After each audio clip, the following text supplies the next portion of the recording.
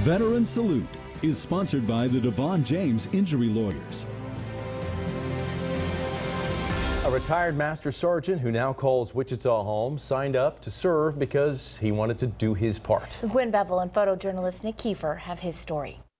Retired Army Master Sergeant Jim Dinsmore says it was easy for him to get in that uniform and do the job. He says it was most difficult for his wife and children, with him being gone so much, and that he was. He went to Vietnam 3 times. You haven't lived until you run into an ambush and you got 10 to 12 guys coming, Sergeant Dinsmore, help. And retired Master Sergeant Jim Dinsmore has lived. He volunteered to deploy to Vietnam. It's 27th Infantry Regiment. Better known as the Wolfhounds, Dinsmore was a helicopter machine gunner. We flew supplies and things like that to these out camps of the Special Forces. We carried Vietnamese troops in the battle and out of battle. You were subject to enemy fire going in and coming out. In just 90 days, Dinsmore would go on to receive 5 Air Medals and a Bronze Star. And it was really surprised when the general came down and handed them to us. His time in the jungle of Vietnam was far from over. Dinsmore would deploy once again, this time as a squad leader. We went into this area and we had to set up a base camp, and we cleared the area around the area, mines, booby traps, and the VC. It was only their second battle or firefight. We lost 5 non-commissioned officers and about 20 enlisted men.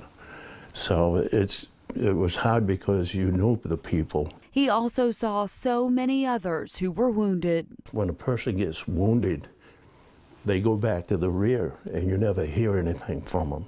And I always wonder, well, sometimes I wake up at night and I say, well, I wonder what happened to this guy. After many gruesome battles, the hair on your head stands up, but it was quite a challenge. Out of his entire platoon, only 2 of us come back without any wounds or scratches or anything.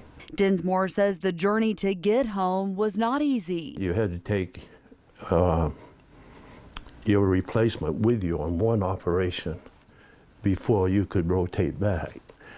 I went through 3 people before I could come back. When he went to Vietnam a 3rd time, the assignment had changed, but the hostility had not. You'd go into an area and all of a sudden you'd hit mines or booby traps, and then somebody laid down fire. By the time you counterattacked, there's nobody there, they're gone. Dinsmore says that's because there were tunnels everywhere. Some of them was 2 and 3 layers into the ground.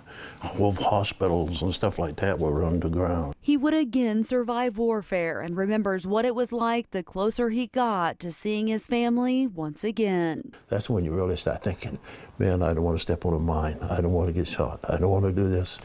But you still do it, because you got to do it. That's a regimental unit. And wearing the Army uniform with pride is something Dinsmore did for more than 2 decades. Dinsmore was also recognized after Vietnam in his role as an Army recruiter. He says he always helped soldiers find jobs in the military they could use down the road to make a living. Here for you, Gwen Bevel, KSN News. Tonight we salute Jim Dinsmore for his service in the U.S. Army. The DeVaughn James Injury Lawyers here with Master Sergeant James Dinsmore, who served our country during 3 tours in Vietnam. On behalf of all of Kansas, thank you for your service. Thank you very much. Veteran Salute is sponsored by the DeVaughn James Injury Lawyers.